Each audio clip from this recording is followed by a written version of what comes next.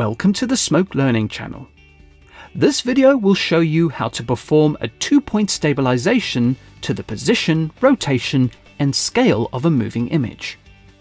If you would like to follow along, please click the link in the YouTube description to download the media. If you're watching the podcast version of this video, then type the link displayed in your internet browser. We will achieve this using the Action 3D compositor as part of our workflow. Please note that these techniques can also be applied using the Axis Timeline Effects or 2D Transform node. Workflows with those tools are covered in other videos.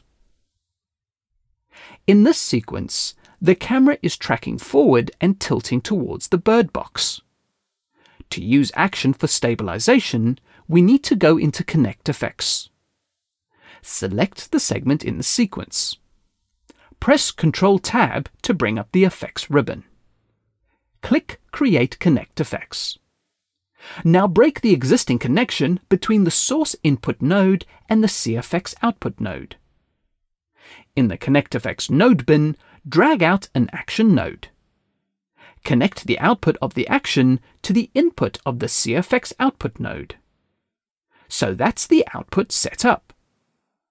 In order to do any stabilization or tracking in Action, the image needs to be added as a layer.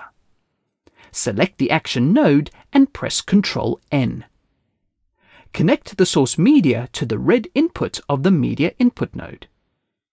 We don't need to connect the blue input as there is no alpha channel required. Double-click on the Action node and press Escape over the Connect Effects schematic to bring up the Action schematic view. So in the composite, we have a single image source which is connected to an Axis node. The Axis node is responsible for object positioning in 3D space. Therefore, any stabilization will be applied in this axis. Double-clicking on the axis will bring up its object menu. Under the Axis tab, you will find the stabilizer. Please note that it is the same design as the Axis Timeline Effects. So for stabilization, switch the tracker mode from Track to Stabilize. With the current settings, the stabilizer will only stabilize position. In order to stabilize position, scale, and rotation, you need to enable the other options. If you click on Rotation, you will see a few options in the pull-down menu. Rotation On is for tracking. So if you track a rotation, the identical rotation value will be applied to the layer to match the movement. Rotation Inverse is for stabilization. So if you track a rotation, the rotation value will be inverted and applied to the layer. This cancels out any rotation and stabilizes the image. The same principles apply to scale as well. So if you set rotation and scale to the inverse mode, they will be applied for stabilization. Click the Stabilizer button to enter into the tracking tools. Go to Frame 1. You now have 2 trackers to work with. Each track is assigned to the numeric keys on the keyboard. Press 1 to ensure Tracker 1 is selected. Tracker 1 is always for position. If you don't see the tracker, press F1 to see the front view with the tracker boxes. Click the tracker boxes and move the magnification over to the silver star. This tracker will only ever track for position stabilization. Press 2 to select Tracker 2. Click and move the tracker boxes over to the rusty nail.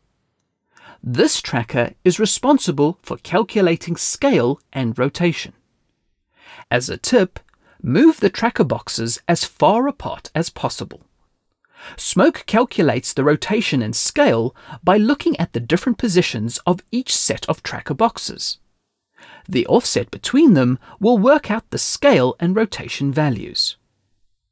Click Analyze, and both trackers will track away and calculate their paths. These tracks should be pretty straightforward. Press Return to exit the stabilizer back to Action. Selecting the Axis node, you will see all of its keyframes in the time bar. Scrubbing the time bar, you can see that we have stabilized position, rotation, and scale.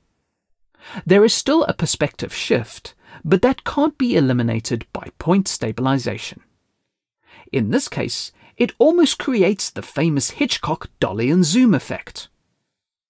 Now there are keyframes on every frame in this axis node. Any adjustments will throw the stabilization off. So we need to add another axis as an offset. This is the same as choosing the offset button in the axis timeline effects. Switch to the action node bin. Drag out a new axis and place it between the original axis and image node. To prevent any unusual behaviors, always place the tracking axis at the top of the branch and the offset axis in the middle, so the image is actually offset first and then stabilized. This is what keeps the stabilization working properly. Double-click on the offset axis. In the offset transformations, scale the image and move it up slightly. This will knock out any black edges from the stabilization. And that is the stabilization complete. Just some extra information. When the trackers were set up, we used frame 1 to be the stabilization reference. But if you want to use another frame as the reference, just go to that frame before placing the trackers. The only thing is that you will have to track backward and forwards, but that is not a problem. Exit Connect Effects and render the segment. Here is the final result using the full screen playback. Let's move on to the next example of smoothing out an unstable camera move using the 2D Transform node. Thank you for watching, and please subscribe to the Smoke Learning channel for future videos.